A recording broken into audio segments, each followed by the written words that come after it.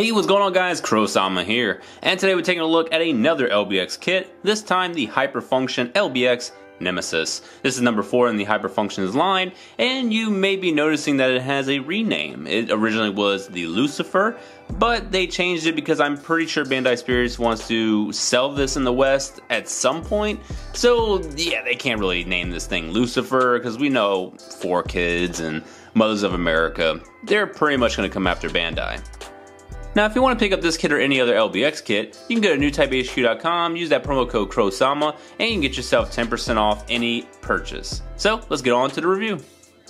So, starting with the head design, it looks amazing. I love the horns, I love the aesthetics.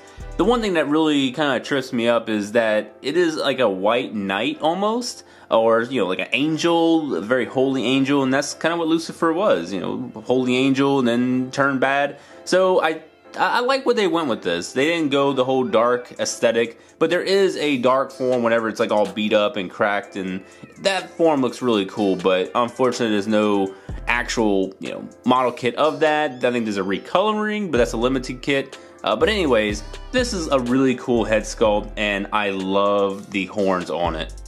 And on the backside there's going to be some clear purple, and that just looks really cool. Kind of hard to see, and you're probably not going to see it many a times just due to the way that it's posed, because you're not going to be seeing the backside of this kit, hopefully. I don't think you would on your shelf. But yeah, it's going to be kind of hidden. However, if you really want to bring it out, you could definitely do some magic painting tricks, and you can go ahead and get that purple bright and vibrant.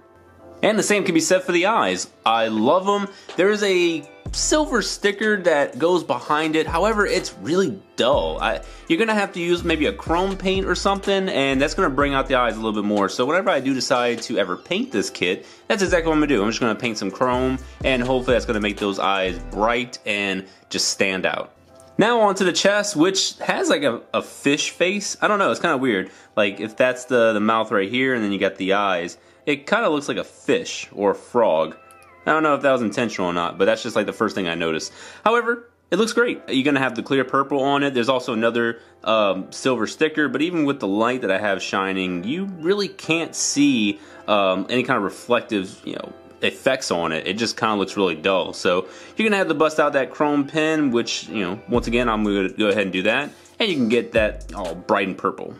For the arms, nothing really special here. They look cool. I'm not really a big fan of the pointy shoulder pads. They kind of get in the way more so, and then if you have it in certain dynamic poses, it's going to block the face, and I really don't like that.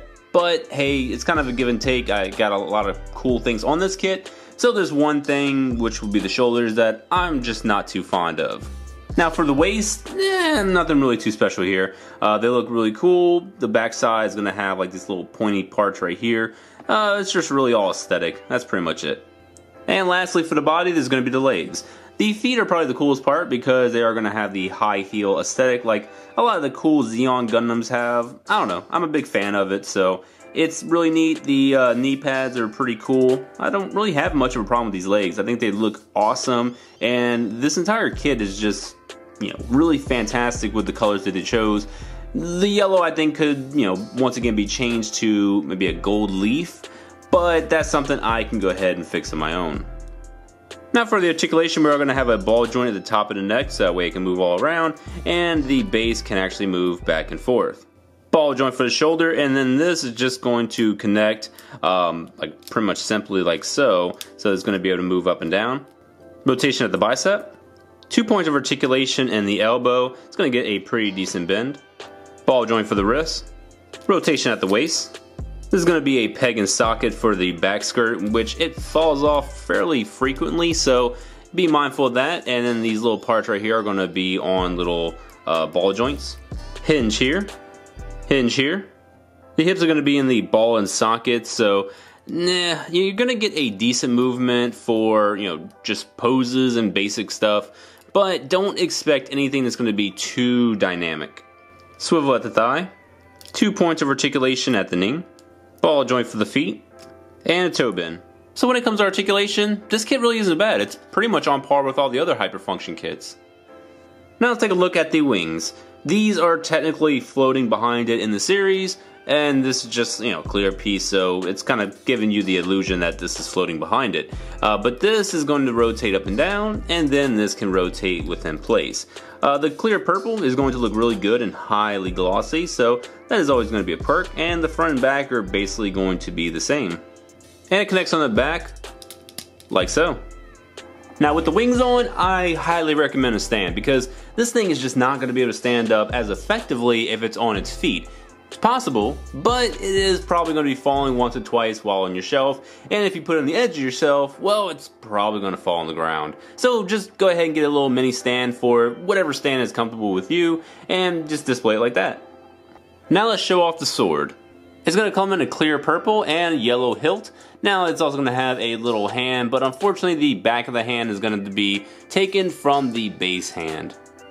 And with the sword in hand, you're going to be able to pull off some pretty sick poses with it.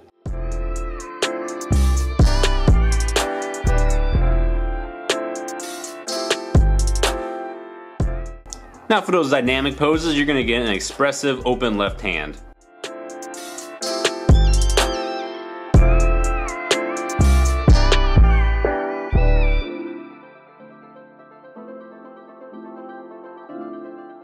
And let us not forget the shield, which is going to have, once again, the clear purple. It's going to have some black and some yellow.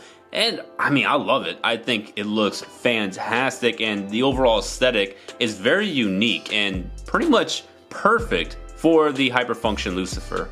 And also connects directly into the hand.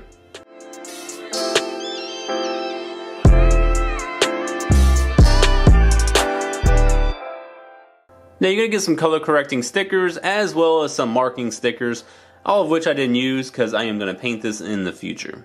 For height comparisons, here he is next to the Hyperfunction Emperor, the High Grade RX-78-2, and the Master Grade RX-78-2.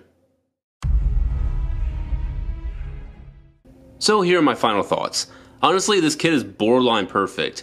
Couple of issues, which would be the hands, the armor on the outside of the hands. That tends to fall off every once in a while. The back skirts, those parts tend to fall off. And there's one part on the shoulder that tends to pop out all the time. I don't know if maybe it's just the way I built it or if it's the actual construction. But yeah, it has a couple of fitting issues that isn't really a big deal. You can glue it and it wouldn't be any kind of problem. Even like the back skirts, you can kind of just glue it in a fixed pose and you actually will be fine. Otherwise, this kit is really amazing. It is perfect for the LBX line, especially perfect for the Hyperfunction line. It's something I really hope that Bandai looks at and they say, hey, these kits are doing really well. Hopefully they are doing well. I think they are. And they release more. They've already gave us Odin. Give us more. Re-release the old ones like the Ifrit and the Deed. I want more of these kits to be in the public eye. But otherwise, if you did not get into this series or you're not planning to and you're still watching this video just out of curiosity, definitely give it some thought. But I do thank you for at least checking this out and giving it the opportunity to at least maybe influence you. If it did not, then maybe next time whenever I review another LBX kit, I could probably get you into this rhythm and you can get your own LBX kits and join the fandom. But other than that, guys, definitely thank you all for watching. This kit was amazing. Go to newtypehq.com if you want to go ahead and pick one up for yourself. But with that, I'll be seeing you in the next review. Bye-bye.